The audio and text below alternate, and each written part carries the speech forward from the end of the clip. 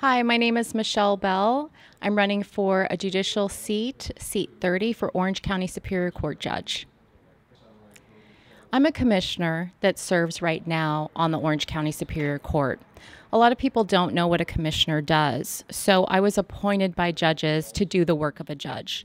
I was vetted by Orange County judges and the legal community, and the process is very similar to a governor's appointment. It's a very extensive application that goes through my entire career history.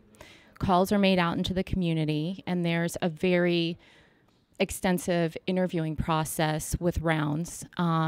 Finally, the executive committee would decide if they would want someone to serve as a commissioner, and then before the position is filled, there's a vote that goes out to the entire bench.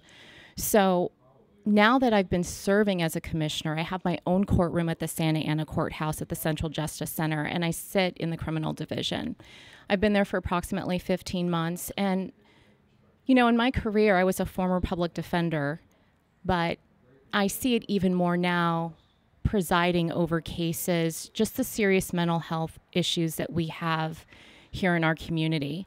I think that is the most serious issue that our criminal justice system faces. I mean, there are so many other situations I think that people talk about now when it comes to social justice and racial justice, but when it comes to the mental health crisis that we have now, so many people are affected, and we're housing people with mental health issues in jail and in prison.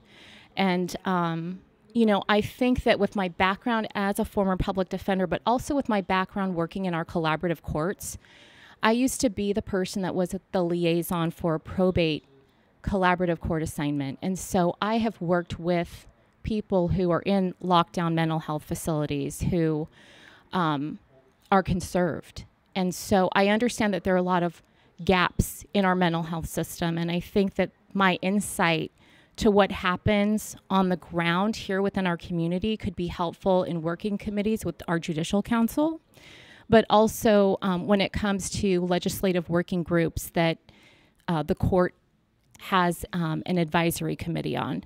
So I'm looking forward to that and continuing to serve our state and our community at a local level with those issues. So voters should want me on the bench because I'm already there and I already know what the job entails. More importantly, I have been selected by people within the community who respect my work ethic and who know who I am as a person. You know, sitting as someone in a courtroom, you are the most powerful person in that room. And people come before you and they're terrified because they don't know what to expect. It's very intimidating to see someone wearing a black robe calling their name. And I understand that. I understand how, being the daughter of an immigrant, someone who has a language barrier may not know what to do or may not know that the interpreter is not the lawyer, that the interpreter is only there to interpret. There are just so many dynamics within a courtroom, and being someone who was a trial lawyer for over a decade, who represented people from all walks of life, and who now presides in a courtroom and understands not only the dynamics of the people who appear, but the dynamics of the attorneys and the stresses that they have when they're arguing for a position. Someone who understands the needs of the court and the court staff. You know, there are issues with juggling between having clerks fill in, especially now due to the pandemic, we're short-staffed. You know, issues that factor in not only the needs of our interpreters, but our sheriffs that staff the courtroom. I mean, there's so many people, and I've worked within a system that has brought me into a courtroom multiple times a day when I was a lawyer, but also now I just understand the dynamics and how to navigate those personalities, and that's so critical. I mean, you want someone who can understand the law, who can analyze the law, who is respectful and kind and fair, but you also want someone who can manage the dynamics of a courtroom, manage the personalities, and someone who can make a decision.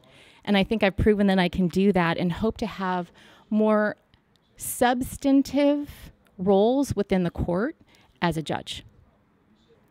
So prior to coming over to the public defender's office, I practiced complex civil litigation. And then before that, I externed for a federal district court judge when I lived in Louisiana.